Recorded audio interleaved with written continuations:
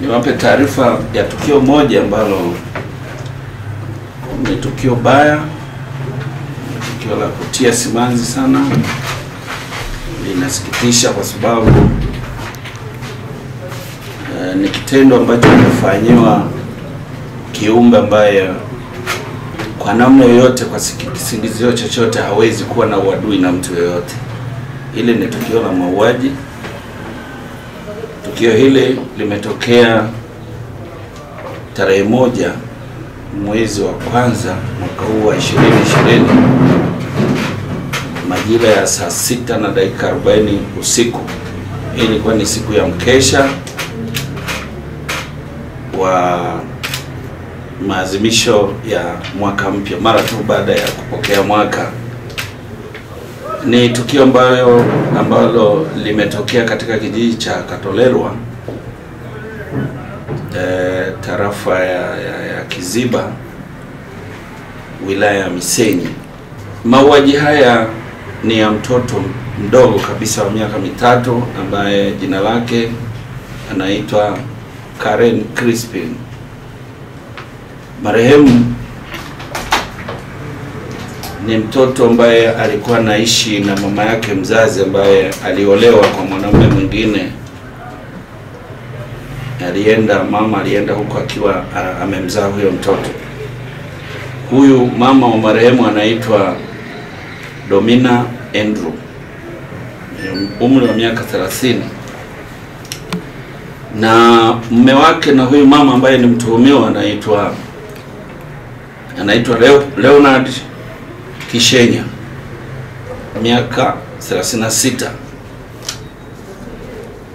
Mazingira ya tukio hili ni kwamba siku hiyo ya tukio, kabla ya mwaka mpya kufika, wanandoa hawa walitoka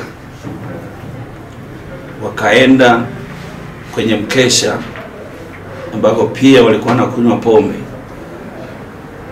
Na baada ya kurejea nyumbani muda huo niliosema saa 6:40, ukatokea ugomvi kati ya wanandoa hawa wawili.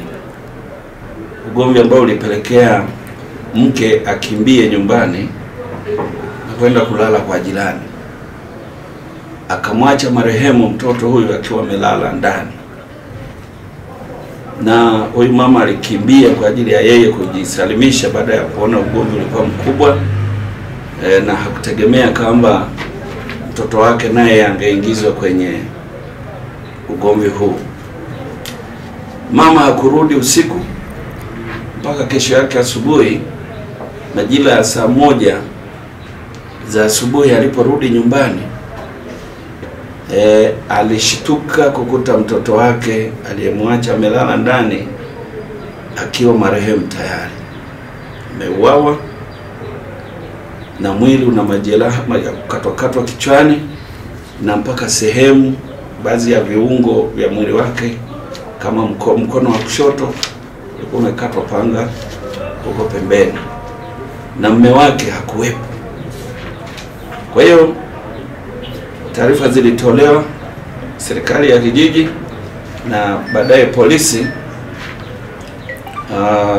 Jitihada za kumtafuta zilianza, fanyika msako mkali, na hatimaye jana polisi kwa kushirikiana na wananchi tulifanikiwa kumkamata tumewa.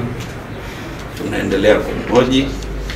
Nimeona niwape taarifa hii kwa sababu ni tukio baya sana la kusikitisha, na kwa kweli linaudhi, la ukakasi mkubwa kwamba kitendo kama hiki amefanywa huyu mtoto. Hakuna sababu yoyote ya msingi. Mpaka saa hizi bado tunaendelea na upelelezi, hatujapata ushahidi wa kujua ni kwa sababu gani alifikia hatua hii. Kwa hiyo tunaendelea na uchunguzi wa tukio hili. Tutakapokamilisha tutampeleka